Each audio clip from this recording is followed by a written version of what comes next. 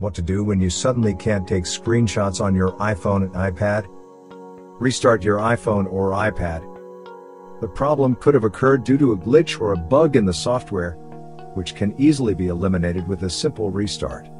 After the restart, check if the screenshot feature works normally. Check the buttons.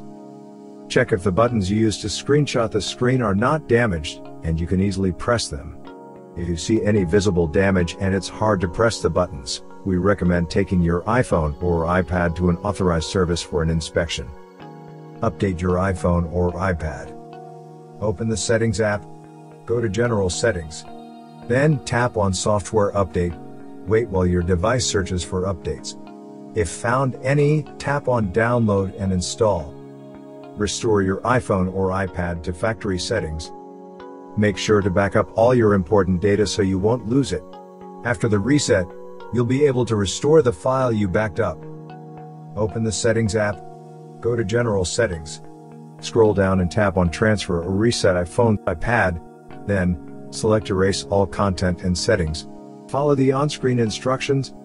Take a screenshot with Assistive Touch. Open the Settings app on your device. Scroll down and go to Accessibility. Under Physical and Motor, tap on Touch. Select Assistive Touch. Next to Assistive Touch, toggle the switch to enable the feature. When a button appears on your device screen, tap on it. And from the menu, select Device, tap on More, and select the Screenshot option. Take a screenshot with 3D Touch. Open the Settings app on your device. Scroll down and go to Accessibility. Under Physical and Motor, tap on Touch, select Assistive Touch. Next to Assistive Touch, toggle the switch to enable the feature. Under Custom Actions, tap on 3D Touch. Then, select Screenshot.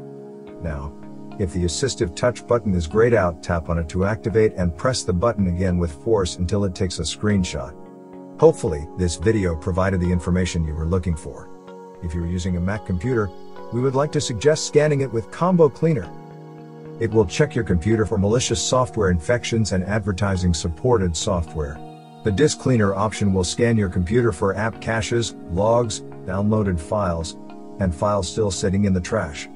It will also show you how much space what files take up on your Mac. Combo Cleaner will also help you look through all big files on your Mac and delete those you don't need. You can also scan Mac for duplicate files. Sometimes you might not know that you have a few copies of the same file.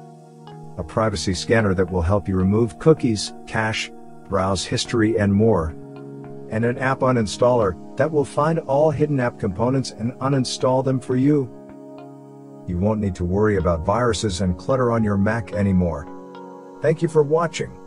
If you found this video helpful, please consider subscribing to our channel.